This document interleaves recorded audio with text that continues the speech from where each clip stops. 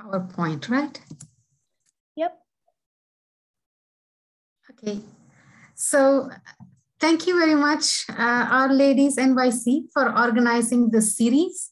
I am very delighted to have the opportunity to present this work. As a biostatistician, I collaborate with several researchers from the public health discipline as well as the biomedical discipline. I joined Rutgers University 2 years ago, and I work with graduate students from the School of Public Health at Rutgers, in addition to collaborating with colleagues from the Rutgers Cancer Institute of New Jersey. Data visualization approaches allow me to communicate data as well as results with students as well as my experienced collaborators more effectively than using tables. And visuals such as the one that you see on this slide have emerged over numerous discussions in an iterative manner. And taking my collaborators and my students through this iterative journey has helped me to better highlight the results as well as the critical role of data visualization in numerous studies that we collaborate on. In the next few slides, I will show some steps that I took to arrive at the plot that you see on the screen. Recently, I was studying breast cancer in South Asian women and non-Hispanic women living in the United States, using data from the National Cancer Institute's SEER Cancer Registry. We wanted to examine the characteristics of breast cancer in South Asian women versus non-Hispanic white women, characteristics such as age at diagnosis, tumor stage, and so on. So to look at the age at diagnosis, we initially looked at the histograms of age at diagnosis in the two populations, as we see in the slide. And adding different colors provide better visuals. So I use colors from Color Brewer to identify useful colors for these plots. We learned about Color Brewer in one of the Our Ladies talks earlier this summer. I could have easily shown the colored histogram as the first, at the first iteration to my team, but showing the gray shaded histogram and then the colored histogram allowed them to appreciate the incremental yet critical benefits of using colors in the histogram to distinguish between the distribution of age at diagnosis in the two populations. But all said and done, these are two distinct histograms. So overlaying the two histograms for better visual comparison allowed me to help them see that South Asians have younger age at diagnosis than the non-Hispanic white women, because the blue histogram is poking out a little bit towards the left compared to the red histogram for the non-Hispanic white population. An overlay of this histogram can be done very easily using R. In base R, we can use the add option, as well as in ggplot, we can use the fill option to get this. But what is happening here is the red plot is sitting very much on top of the blue plot, not allowing us to appreciate much of what is happening in the blue histogram, which is the age at diagnosis distribution of South Asian women. This can be addressed by making the colors transparent using the alpha parameter in the RGB coloring scheme. And that is what I used but with alpha equal to 0.75 to get this. So now we can see what is happening to the distribution of age at diagnosis for both populations.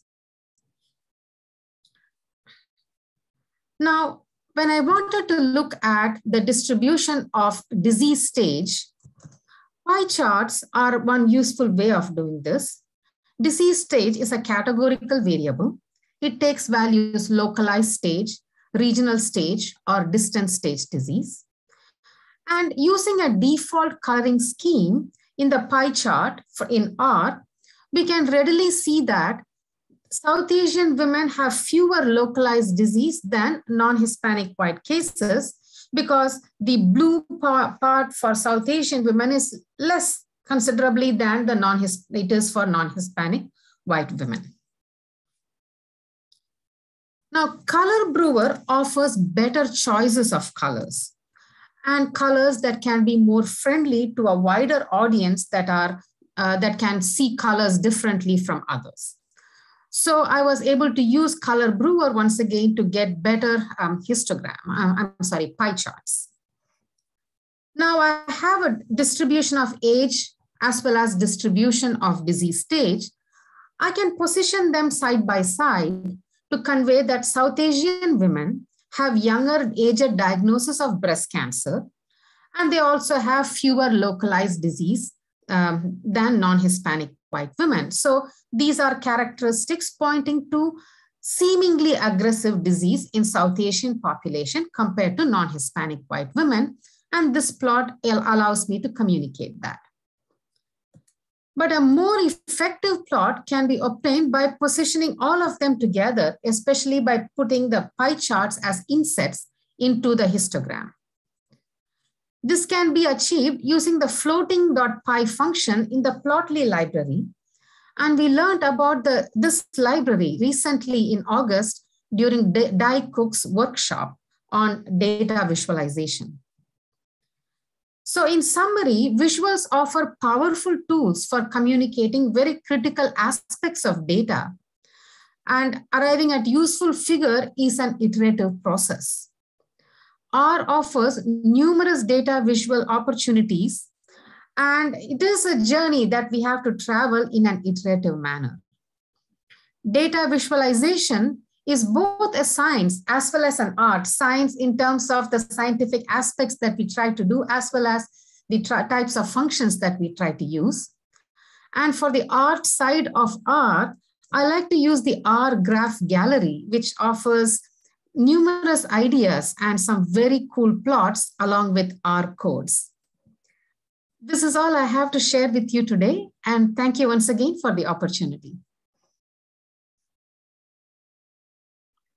Thank you, Jaya. That was an excellent step-by-step on progressively using colors and insets in data viz to tell a story.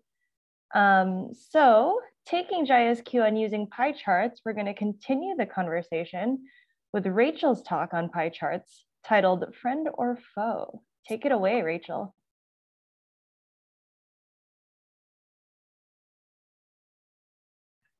Okay, can you hear me? Yep. Okay.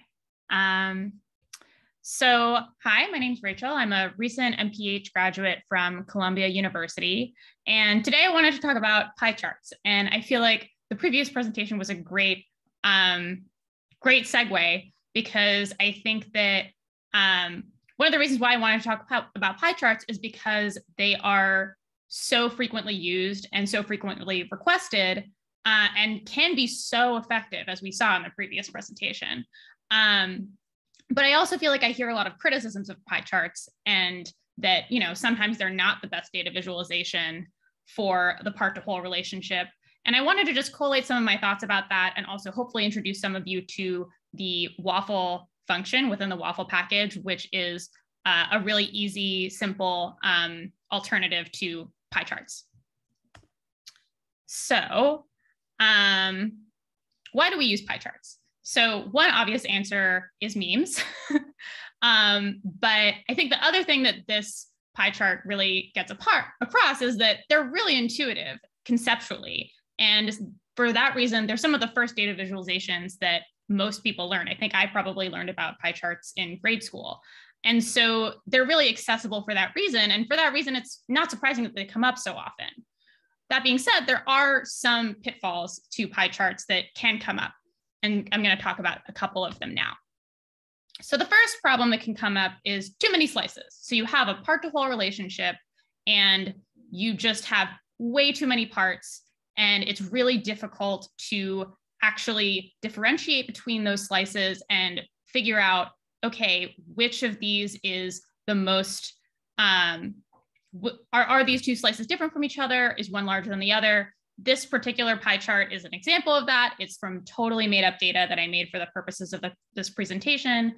And in my opinion, one way to manage this is just to convert it into a simple bar chart, which is a little more manageable. You see all of your parts in one, just in your y-axis, and it's sort of designed to handle more levels. And that way you also can more easily see the difference between, say, A and B here, that B is smaller than A. And so that's one way to handle it.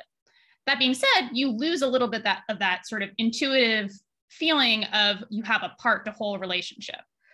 And so going on to problem 2, which is that sometimes it can be hard to differentiate between the slices of a pie, even if you have seemingly a manageable number of levels. And so this pie chart is a pie chart that I made for some research that I did as part of my MPH, which I presented in August. And so I was trying to figure out how I wanted to present it. And I can go into that in a little more detail. If anyone is interested, you can just ask me directly, but I won't go into it now for the sake of time. And what you can see here is that we have slices that are sort of similar in size, but they're clearly different. So this light green one is traffic and road dust versus the purple one, which is crustal dust, and the darker green one, which is nitrate. And those are all different from each other. And I know that the traffic and road dust is 5% larger than the crustal dust, which is 5% larger than the nitrate part. But it's hard to tell exactly sort of how much larger it is. And so I think this is a really good usage of the waffle chart, which is what I ended up doing for my presentation. And so you still maintain this part to whole relationship idea, and you still have this feeling that, okay, this teal color, that's making up half pretty much. But you also have this extra element, which is splitting up your whole into unit parts in these squares. And the squares in this case are about 2%, but it can vary depending on how you choose to organize it. And so here I think it's a little easier to differentiate between these parts, the light green versus the purple versus the darker green. And if you were really in doubt, you could just count the squares and it wouldn't take that long to do. So that being said, there are a couple of drawbacks, one being that you still have some issues with rounding. So for example, these smaller parts, industrial and salt, which is blue and yellow on the end, they both look like they're the same in the waffle chart, but in fact, the blue one is larger. It's almost 2%, whereas the yellow one is 1.5%. So just to go quickly into how to make a waffle chart, it's very simple. It uses the waffle package. And basically it takes a named vector. So I created this vector called vals, and then I created another vector, val names, and I created a named vector. And then I just put that right into the waffle package, the waffle function within the waffle package.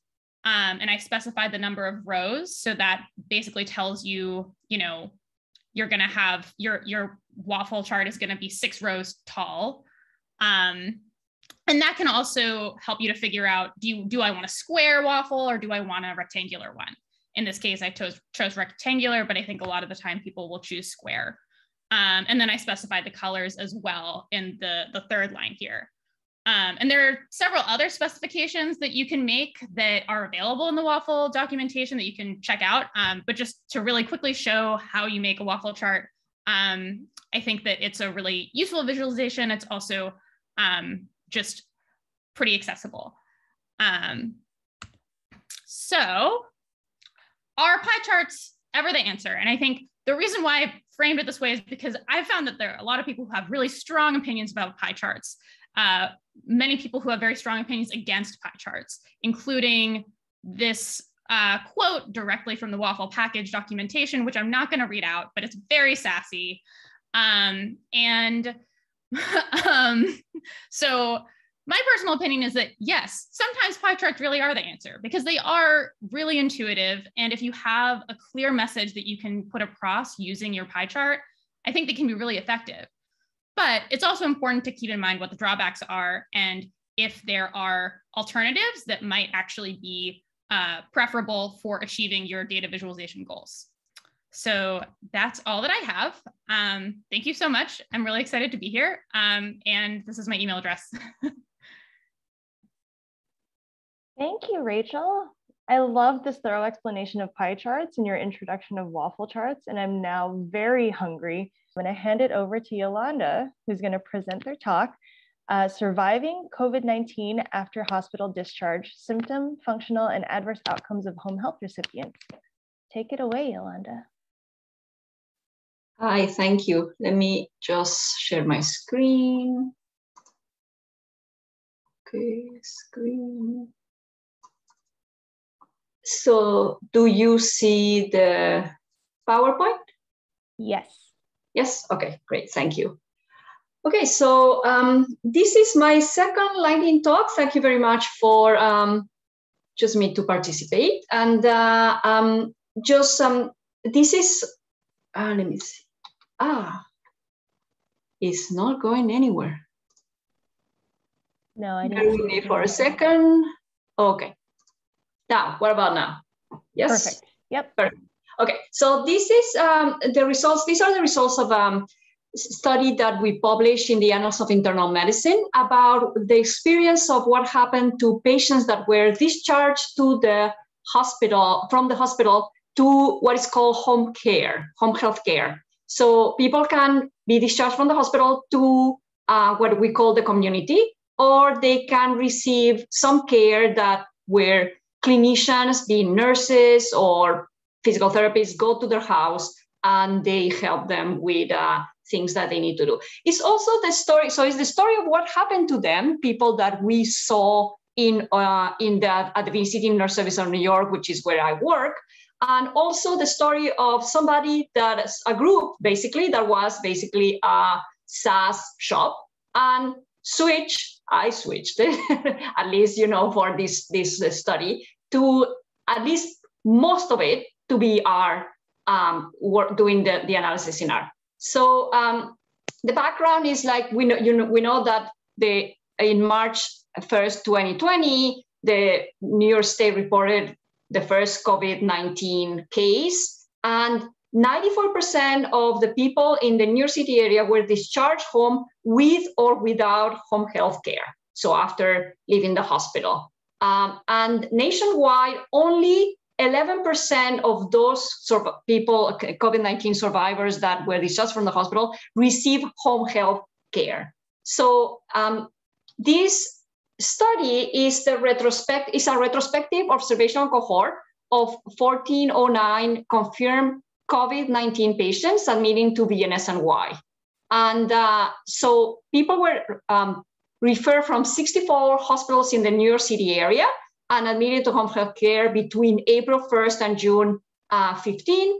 And they either were until we follow them until they were either discharged from home health care, rehospitalized, they died, or after September 15, they were still in home health care. So as I mentioned, home health care is service that provides skilled nursing, physical and occupational therapy to people discharged from the hospital, or also they can come from the community, but in this example, everybody came from the hospital. Episodes of care last 60 days, and in general, on any given day, 3.4 million people use home health care. The outcomes that we were interested were the service use, the number and types of home health care visits that the patients receive, changes between the home health care start of care, so the beginning of the episode, and discharge on these 5 different indicators of disease. And the adverse events that we looked at were rehospitalization and death. And the statistical analysis here, you can see how, there was this switch a little bit from still doing things, not everything in R, but wherever was available. But so a lot of the data manipulation, so that they putting the data together, like Sophie was mentioning was done using SQL, SAS SQL, or the data step, depending. Some of the analysis was, the data manipulations, like the creation of the LX-Hauster comorbidity calculations were used in R using the comorbidity, and that was my lightning talk last year. And the data labeling was used HMIS, and some other tests were done in SAS, but used like different packages in R to like read the data using Hegeman, compare groups, et cetera, and doing survival and using the ggforest package to do certain plots. And then I use even data to do some negative binomial calculations. So the results that I'm going to show between this April 1st and June 15, these were the patients that we saw. I'm not going to go over all the results because I don't have time, but what is important to see here that you probably wouldn't know because you don't know home care is that people were much younger than we usually see in home care. In home care, we usually see people that are covered by Medicare, and usually they are 65 and older, and usually they are very old. So here we had a group, 43% of people that were under 65. And no, these are not GG plots, so we'll talk about that later. Most of them were male, which in general, the other way around. Usually we see mostly female, and this is the distribution by race. And we have like more than a quarter that their payer was other than Medicare or Medicaid, which is usually, we don't see that. So people were really sick at the beginning. They have many came with hypertension, diabetes, etc. And as were the risk factors from COVID that we know of right now, as we know. So what the outcomes, what happened with the outcomes? So 94% of the people that we saw were discharged from home health care. So in some way, it was deemed that they recovered. 137 or 9.7% were rehospitalized, 11 died, and there were 23 at the end of the follow-up that were still seen in home care. What is interesting to see were the differences between the beginning of home care and the end of home care. People were reporting much less pain. They were reporting no dyspnea. Dyspnea is shortness of breath. As we know in COVID, that's a problem. And 73 at the end, when they were discharged, reported no more shortness of breath. They were also cognitively more alert. They reported less anxiety. And the number of ADLs and IADLs, the activities of daily living and instrumental activities of daily living, they were dependent only on 1 compared to 6 when they came to home care. And here are the risk factors of the adverse events. So adverse events, we combine rehospitalizations or death. And as we know, they were more likely to be male, non-Hispanic, white race, and this is explained because they were older. The white group was older. Congestive heart failure, diabetes, etc. So they had like what we expect them to have as risk factors of adverse event. So I want to just mention, as to finish, that this was actually not a GG plot or an R plot, and this would be the ggforest plot. And I couldn't find for the publication a way to make it so that I could edit the labels in the plot. So I had to basically improvise. So if you know of any plot that does this in R, let me know. If not, maybe next thing would be to try to write a function that does it. And so the only thing that I want to mention is that the limitations of this, that we were unable to compare these people that were discharged to home health care that have like pretty good outcomes all in all to those that did not receive home care. So we don't know what happened to them. And most likely we received the people that obviously were discharged to the hospital because they didn't die in the hospital. So it looks like they did really well, but I'm sure there were a bunch of people that we didn't get because unfortunately we didn't, right? So, this was just basically a great boost for the people that were giving care to these patients because we were able to show them a bunch of nurses and physical therapists that what they did actually made a difference. And there were some recommendations of what kind of data we would like to have if we were to do this again. Thank you very much. Thanks, Yolanda. Being able to navigate between SAS, R, and data to do analyses for the same project is like a superpower. That's fantastic. Well done. All right, so now we're going to go to something a little different. We're going to talk about another facet of R that's near and dear to my heart. So Melissa is going to talk to us about R Markdown, otherwise known as mail merge on steroids. Take it away, Melissa. Thank you.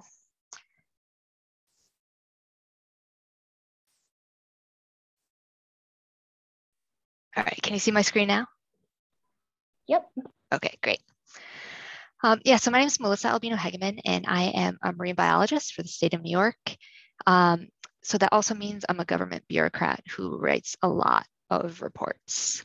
And I've been using R for most of my analysis for the past few years. And then I started seeing really cool R Markdown talks from other people like at R Ladies and some other groups. And it seemed like a really great solution to some of my reporting problems. All right, so as I said, I produce a lot of reports. I mean, in the busiest months, I could be updating like thousands of reports a week. Because if it's not in a report, you haven't done anything, is generally how my office works.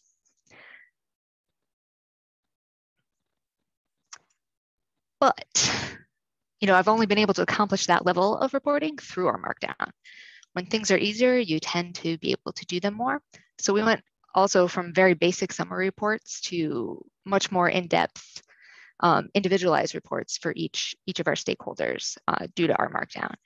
And once my bosses saw like the added value of this, like then you can't go back, unfortunately.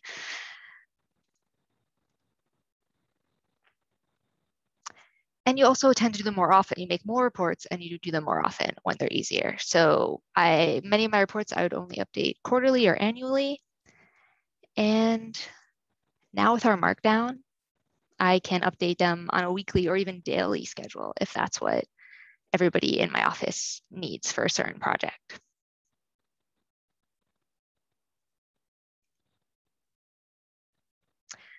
So why our Markdown? I was already using R, so it makes sense to keep everything in that same workflow.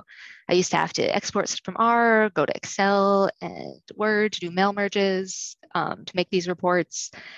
And something would always go wrong, like with a date in Excel. I accidentally sent out a letter that had a due date of January of 2015 for some people, just because Excel did math on a date.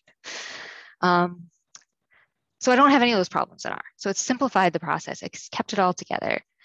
I can send it to Word. I can send it to a PDF. I can send it to an HTML, which non-tech people really love, I found. They think it's very cool when they can open that HTML and like filter in it, and they think it's very fancy.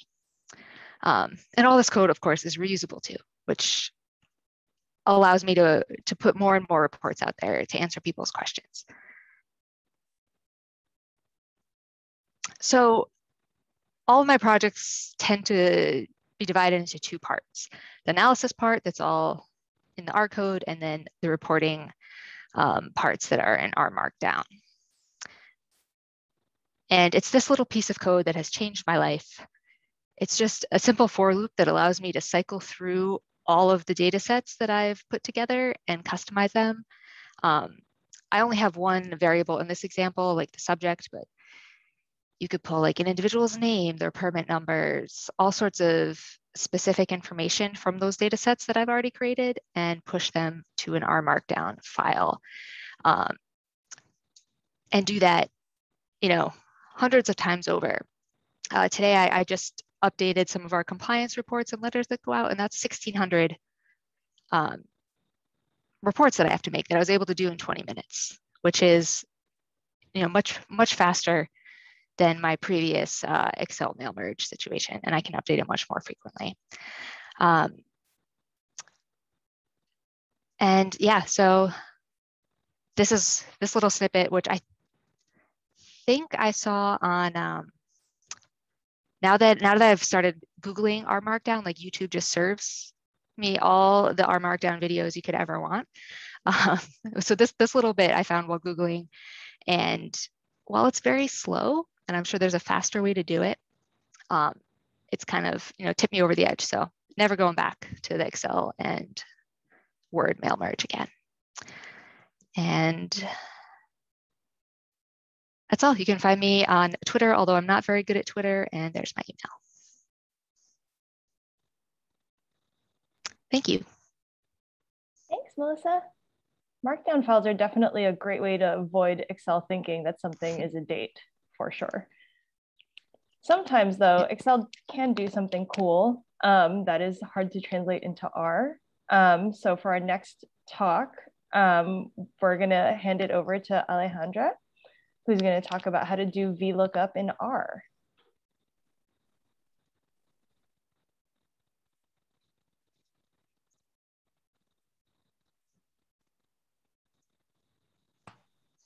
All right then.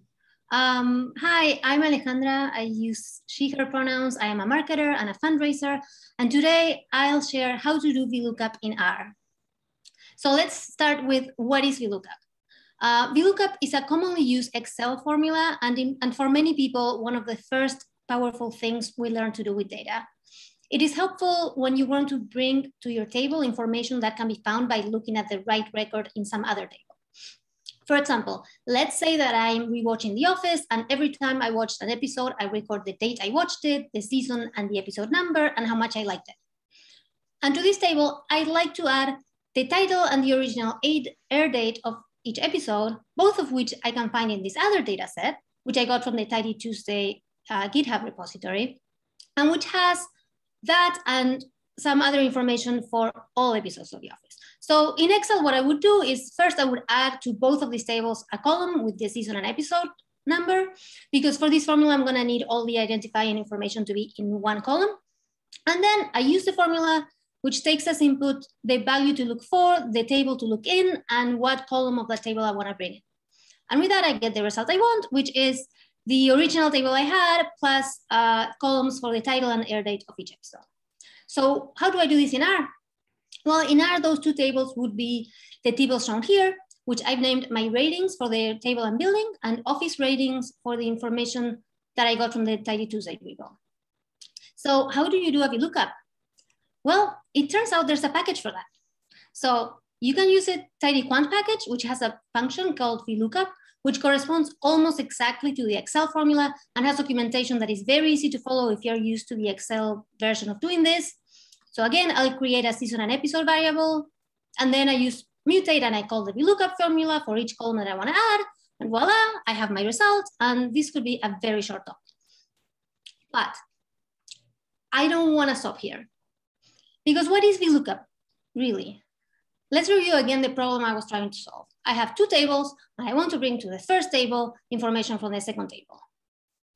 This, my friends, is a join, which means that I can use the dplyr join functions to solve my problem. In this case, I'm going to use a left join.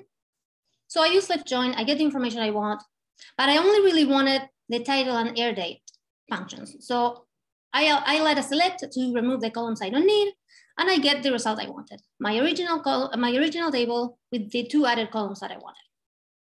Now, let me share with you why I found that for my uses of VLOOKUP, using joins often ends up being a better solution than the VLOOKUP function. First, if your identifying information is in more than one column, dplyr can handle that, and you don't need to create an ID column like I had to do earlier with the season and episode variable.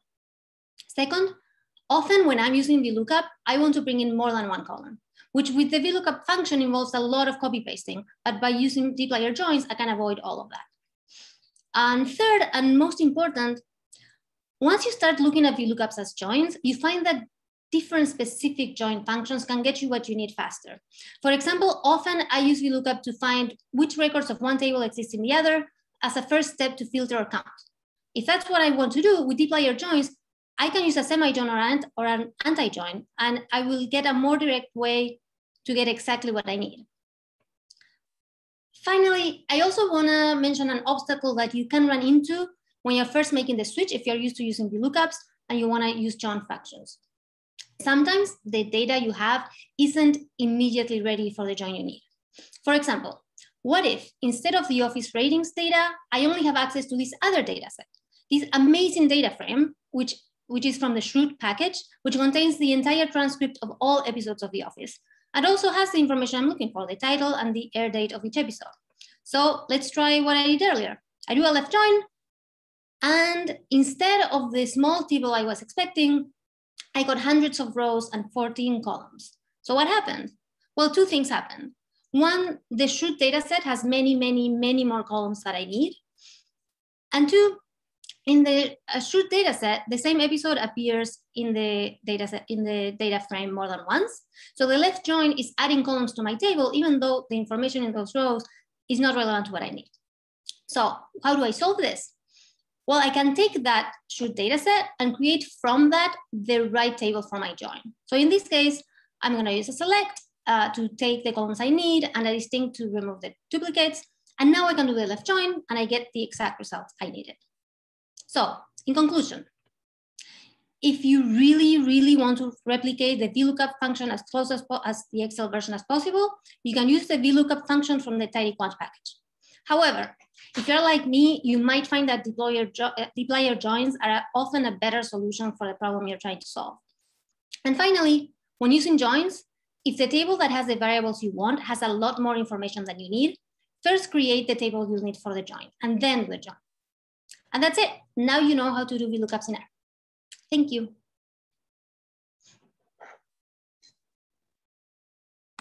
Thanks, Alejandra. This is a great discussion of VLOOKUP and joins. So I'll keep this in mind for the next time I'm talking to my colleagues who use Excel and are talking about how awesome VLOOKUP is. All right, so for our next talk, we're going to look at plotting movement data in R with Anika.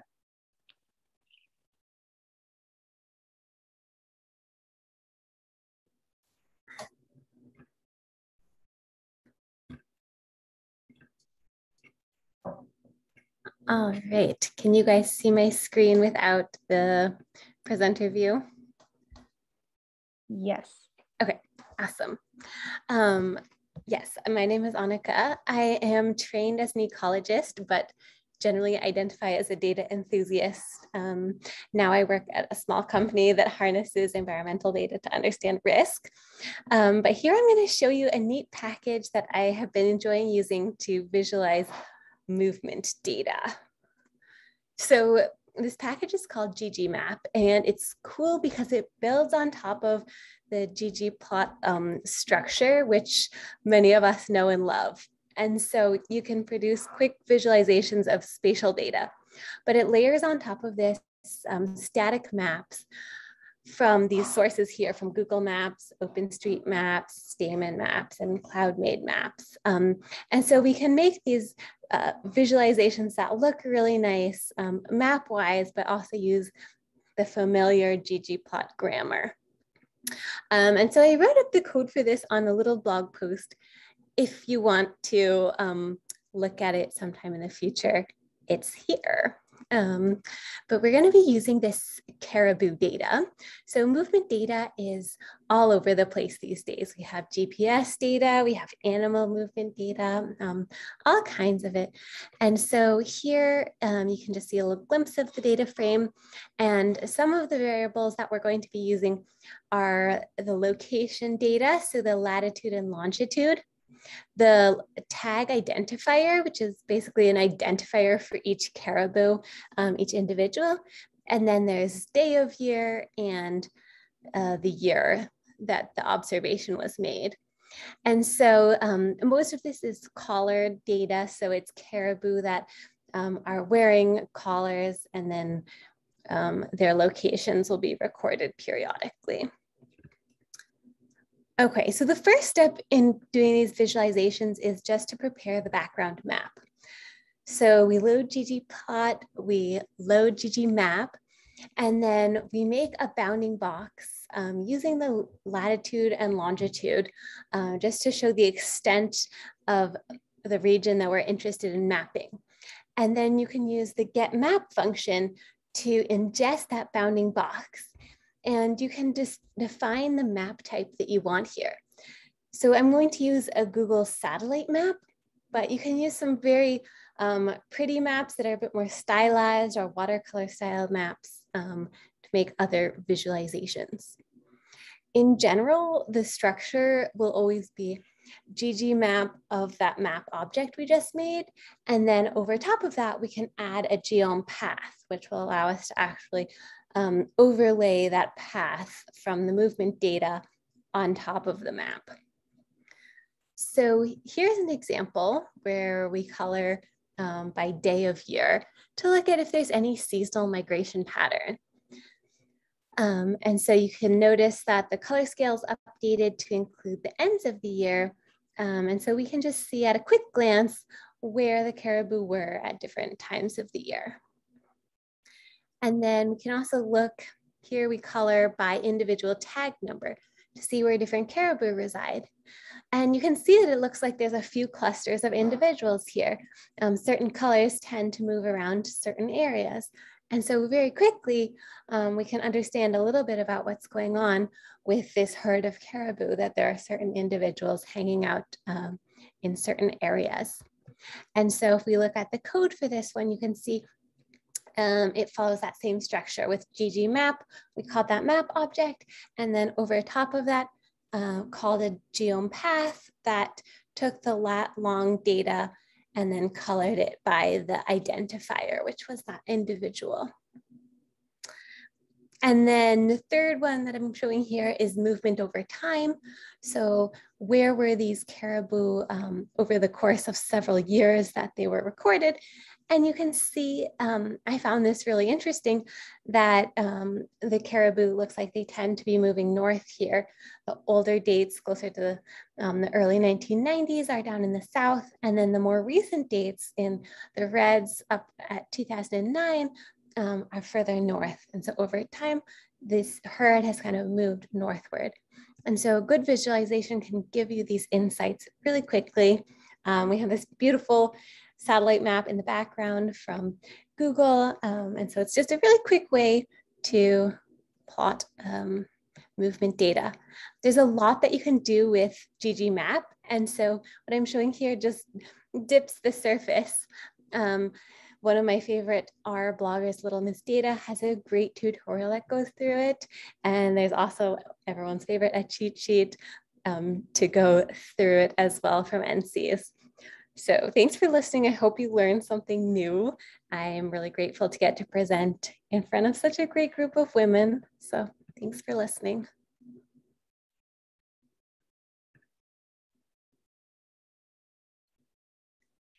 Thanks, Anika.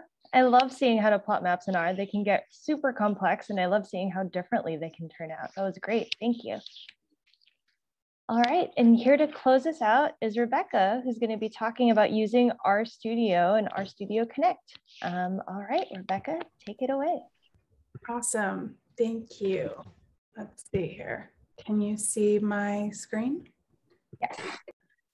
Okay, cool. I just requested access for the video. Hopefully that works. Thank you for having me. It's just been such a lovely set of speakers, and I'm honored to speak alongside of you all. So I'm going to be talking about this workflow for a project that I've been tipping away at for a few months. So it'll be quick and gloss over a lot of stuff. Happy to talk about anything later. So I work at Vibrant Emotional Health, and we provide a variety of mental health services, the main one of which being the one that I work primarily on, which is the National Suicide Prevention Hotline. And we get most of our funding from the federal government. And so that means that we're using our relationship with the communications team to leverage what we learned from our data. So we need the communication team to bring us money, and the communication team needs us to give them data. And so the cycle continues. And this was one of the first things that I noticed when I joined a couple of years ago, that there are these large stakeholder meetings that are can be impromptu, and we needed accurate and up-to-date information for them. And we wanted this information to be mutually adjustable. So we wanted the data team to be able to tweak and update, and also have the communications team be able to adjust the wording, et cetera. And to do all of that without these kind of bulky manual processes, because, AKA Slack, and just random messages in the middle of the day. So to meet these needs, I developed this workflow, which takes us from this core piece in Google Drive, so this Google Sheet where the communications team can be adjusting its talking points, right? So all of the things that they would want to talk about, they can change the wording and the structure of it, and then bring this into our data ecosystem. So we have the Beaver on high is the data warehouse that we use dbeaver, rains down into this RStudio ecosystem. So I have an R Markdown, a couple of R scripts, and then generate a Shiny app. So that all goes into RStudio Connect, and we all get to use it. Yay. So I'm going to go a little bit into each of these pieces so you can get a sense of how they work together. So first of all, this is the talking points Google Sheet that the communications team primarily utilizes. And we can zoom in here and see this was a structure that I suggested that would be effective within a data structure. So we have a section, a subsection, and these indentations, because they're kind of linked talking points. So like a broad point, and then these specific details that we want to have a relationship with each other and kind of always show up when the other one shows up. So they can update this at any point. And then this goes into the RStudio piece. So I created a pin, which, if anybody doesn't know what pins are in R, so helpful. They're basically like a really good way to store information remotely, kind of like in a cloud-based service. And so I created an R script to read from the Google Sheet and store and format that information however I wanted to use it. And then I created these volume tables that we're pulling directly from our warehouse. And so there are these two different pins that allow this information to be dynamic. I created a user-friendly Shiny application interface. And then we ended up wanting to include an infographic in the talking points document that gets output. So could include additional, it's in a PDF form, but can add others. And then this R Markdown to kind of knit everything together, all of the information that we got from the Shiny app, and then output it as a Word document. So this is RStudio, how I'm touching everything. And then we have the Google Sheets and the data warehouse, and then it all goes out through RStudio Connect. So Connect is helping all over the place. But first, these pins that I created, Connect allows me to schedule these scripts to run. So I refresh the talking points every week, and then the volume tables are monthly. It hosts the Shiny application, and it also hosts the additional documents that I am including in the output document, and then it knits it. And it downloads the customized Word document. Whenever the user's ready, they can put it into their folder. So this is what the application looks like in Connect. We've got the talking points, and then these sections over on the left are all the different sections. Just a note on the right, you can change the access to the application. So that's how all of the communications department is able to access it. So if you click on one of these, say about the Lifeline, this list comes down. And so you can select each individually, or you can select or deselect all. This ended up being a lot more time than I thought it would be to make. Happy to share code if anybody is in the same rabbit hole. And then this allows the user to review what they've chosen. So you click it here, and then you can see, okay, the section, subsection, and talking points with that F and S, which stands for first and second, showing the relationship between the talking points. And then they click download report. And when they download the report, let's see if we can watch this.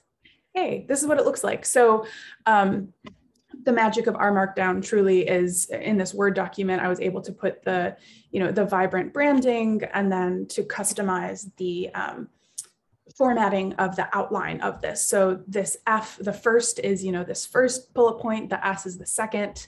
And so these are all organized in a way that the communications team can grab it and go, equipped with the title. And these are the tables and the infographic. And then the title of the document up at the top here has the date that the document was generated. And this has been a really successful way for us to interface with our communications department. So I hope you've enjoyed my talk. You can feel free to get in touch with me. I put my Instagram, why not? It's not really data related, but feel free to get in touch either on my email or on my Instagram. Thank you all so much. Thanks, Rebecca. That was a great introduction to RStudio Connect. You've built this like really complex infrastructure to collaborate with other people at Vibrant, and that's really, collaboration is super hard. So that's fantastic. Thank you.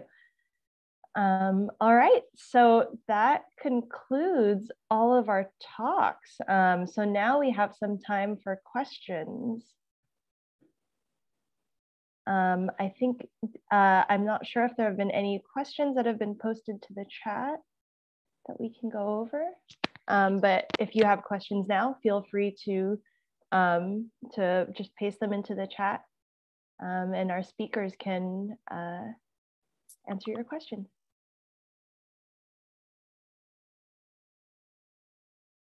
Jaya asked how did I get the infographics in the document? It's a PDF, and in our Markdown code, not in a chunk, so outside of a chunk, you can just reference a file that's in the folder. So it's just like a PDF.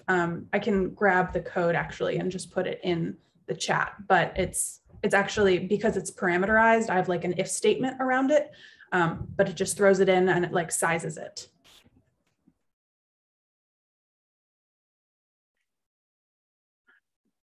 I did not convince them.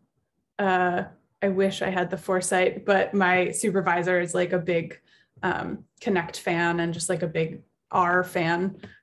So he's been convincing the rest of the organization to get on board. And so we're trying to like move away from Tableau and more into the Shiny universe.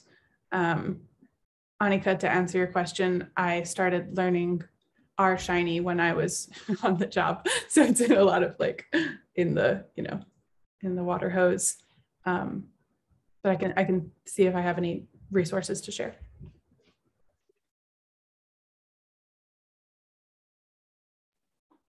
All right. It looks like we don't have many more questions left in the chat. Any last minute ones that people want to throw in there? Otherwise, we can call this another successful Our Ladies Lightning Talk event. Thank you so much to our presenters. This was fantastic. I love the breadth of topics for the lightning talks, and this was no exception. So thank you everybody for submitting the proposals and presenting. This was so much fun. Thanks.